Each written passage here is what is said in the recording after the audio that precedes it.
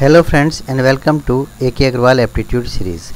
Friends, in this session we are going to learn a technique for solving a problem on profit and loss. Friends, here the given problem is a shopkeeper sold 25 kg of goods. If he sells some quantity at 3% loss and rest at 17% profit, making overall 5% profit. The quantity sold at profit is, out of 45 kg, how many kg he sold at profit at 17% profit and remaining quantity at 3% loss, so that his overall profit is 5%. Out of 45, he sold some quantity at loss and some quantity at profit, so that his overall profit is 5%. So how much quantity he sold at profit? So to answer such a question, first let us assume he sells x kg in profit. Total quantity is 45, x kg in profit. So how much quantity will be at loss? 45 minus x kg. Okay, anyway, he sells x kg in profit. It means overall profit, that is 5%, is equal to total profit 17% minus total loss 3%. So just using this concept or this formula, let us solve the problem.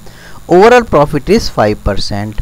Total quantity sold is 45 kg. So 5% of 45, 5% of 45, because 5% is the overall profit by selling 45 kg. 5 into 45 divided by 100 is equal to, total profit is how much? It is 17%. How much quantity he sold in profit? X. 17% of x means 17 into x divided by 100. This is the profit at the rate of 17%.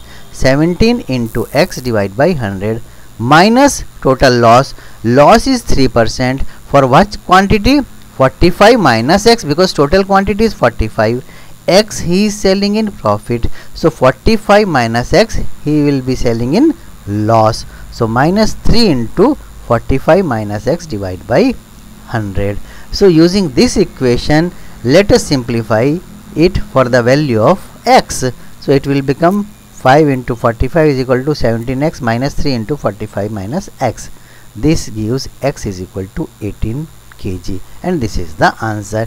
It means the shopkeeper sold 18 kg at 17% profit and remaining 27 kg at 3% loss, so that his overall profit will be 5%. Thank you very much friends for watching this video. You can also follow me on Facebook.